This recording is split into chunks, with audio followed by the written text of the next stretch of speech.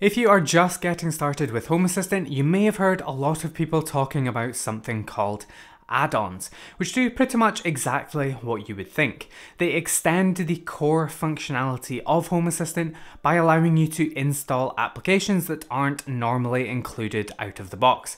But with lots of add-ons available to choose from, is there any that are essential or must-haves? I think there are, so in this video I'll give you 4 add-ons that I think are must-haves and essential. And we may even sprinkle in some nice-to-haves and some of my favourite add-ons at the very end. If you're just getting started with Home Assistant, then you can find a list of all of the available add-ons inside of the Addon Store, which is available through Supervisor. And the Addon Store is basically like the App Store for Home Assistant add-ons, and inside here you'll find a list of all of the add-ons from official made add-ons from Home Assistant themselves to community made add-ons. And pretty much all of these allow for one-click installation of all of these add-ons. Some of them may require a little bit of configuration, but many of them are good to go right out of the box. Add-on number 1 is the SSH and Terminal add-on, which in my opinion is one of the first things you need to get up and running as soon as you install Home Assistant. Having the ability to remotely log in from another computer to the OS running Home Assistant even when Home Assistant isn't running is an incredibly simple but powerful feature, because as a beginner it's quite possible that you will make a mistake that renders your Home Assistant offline, and so being able to remotely log in to troubleshoot and fix that problem is essential. Not only that, but short of plugging in a keyboard and monitor, SSH can sometimes be the only way to achieve certain things. So having SSH enabled should definitely be a priority. This also adds a terminal add-on to your menu, giving you instant terminal access right from the Home Assistant UI.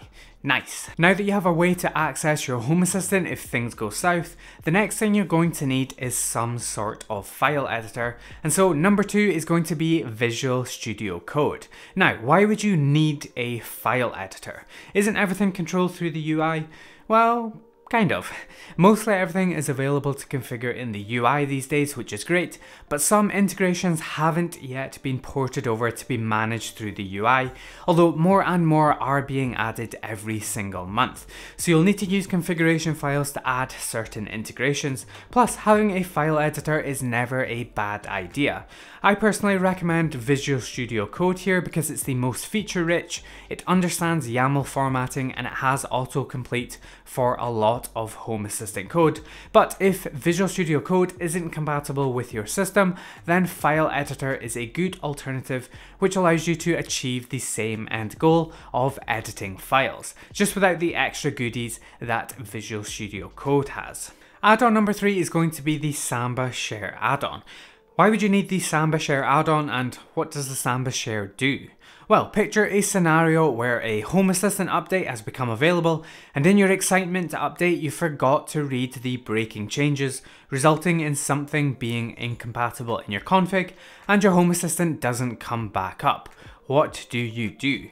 Sure, you could use the SSH add-on to edit the config, but it's been a while and your Linux skills are just a little bit rusty. That's where the Samba Share add-on comes in. It allows you to access the configuration files from your Windows computer, where you can use an editor of your choice to get things back up and running. Not only that, but it's great for if you want to upload or download files from Home Assistant, such as media files for playing on speakers, for example. The 4th and final add-on I think is essential is one that you've all heard me talk lots about, and that is the Google Drive Backup add-on. As we know, backups are really important for getting us out of trouble should we ever find ourselves in hot water, but they aren't always the most fun thing to do, and also they aren't something that lots of us actually remember to do on a regular basis. That's where the Google Drive Backup add-on comes in. It allows us to completely automate the entire entire procedure of doing backups so that we don't ever need to actually think about it. It takes all the hassle out of doing backups, and it's hopefully something that you never actually really need to use, but that one time where you do actually need to use it, you'll be very glad it exists. So those are my essential add-ons for Home Assistant, but I wanted to very quickly give out some honourable mentions to some others that might interest you. Firstly, one of my favourite add-ons is called Frigate. Frigate is an NVR solution for your security cameras that has the ability to nicely integrate with Home Assistant and has built-in object and person detection, allowing you to do some really cool automations. Again, I've done an entire video on that whole entire subject if you are interested, which you can check out up here.